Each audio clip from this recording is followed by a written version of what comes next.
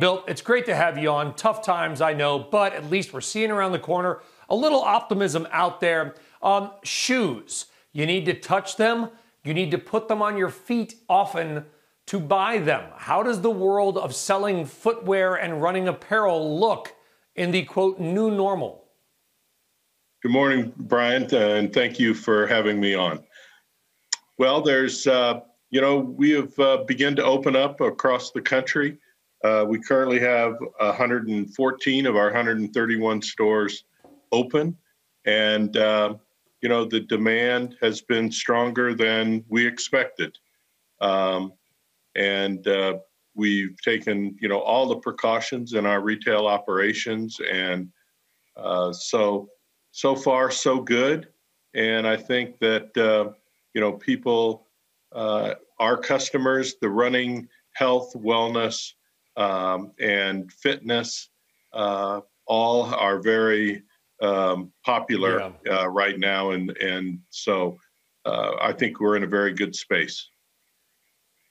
I don't know if you heard our interview with Stacy Widlitz, retail consultant, a little bit earlier, Bill, but basically I asked her, I was like, the data is going to be really sloppy and ugly the next couple of months. Is there any way to gauge, you said that things have been good, and that's great. We want to hear that. Is there any way to gauge how things might look 6, 9, 12 months from now? Because there's no doubt going to be sort of a reopen pop as we all just go out because we can go back out. How do you foresee business 6 months out? We foresee it continually growing.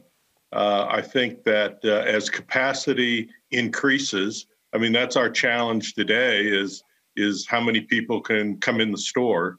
But I think that in our particular channel of distribution with running, fitness, I think we'll continue to see growth in this category. So we're cautiously optimistic. We're measuring every day. Right now, we're seeing a good trend. Sales have been improving on a weekly basis. We are a strong omni-channel retailer as well. So our digital has had strong penetration throughout the whole COVID period. So we're cautiously optimistic today, 6 months from now, and a year from now. Are you optimistic enough, Bill, to commit capital to opening new locations? You're telling us about the locations that exist, but you're planning as a CEO 6, 9, 12, 24, 36 months out. Are you willing to commit to continuing to expand, or do you got to sit on your capital and say, let's wait and see how things go? I think we'll wait and see how things go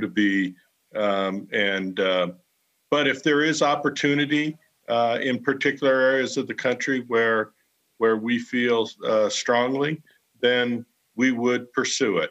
But I think not at this time. We'll continue to watch our trend, make sure that we're able to operate at an efficiency level to bring our people back.